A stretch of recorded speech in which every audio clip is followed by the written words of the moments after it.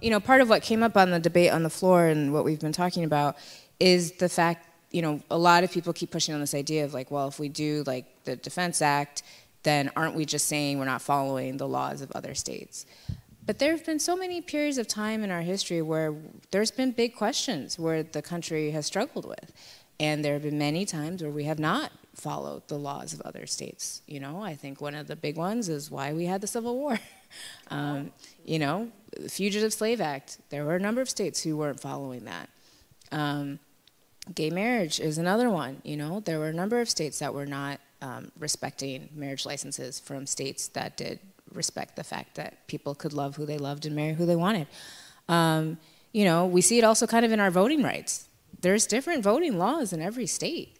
You know, if you move from Minnesota to somewhere else, you may not have access to, you know, same-day registration, right? So some of them we respect and some of them we don't, based on kind of like, you know, what the public policies are of different states. And yeah, that can be a question about like what this means for, you know, our country and how we all work together.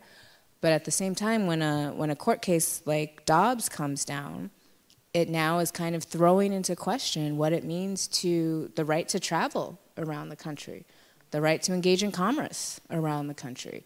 I think these are big questions that us as Americans are going to have to figure out how we want to do it. But what we know in Minnesota and in other states that are passing shield laws like Minnesota is that we want to protect our residents. We want to protect those who we know are doing what we value, what we think is right, and how we can protect more people. And so that is the perspective we come from this. Everything that we've written in this bill is about what takes place in Minnesota. We're not like some of the other states. We're not trying to reach into other people and tell them what to do. But we're saying here in Minnesota, this is what we're going to do. And I think that that's important to remember when people are trying to have this conversation about what this means for the state of laws in our country.